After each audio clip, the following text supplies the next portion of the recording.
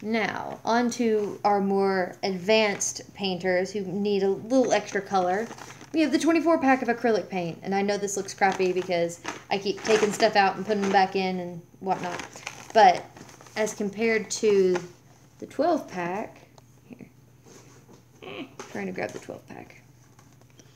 There are definitely some crossover, but you can see that the 24 pack is a little more nuanced.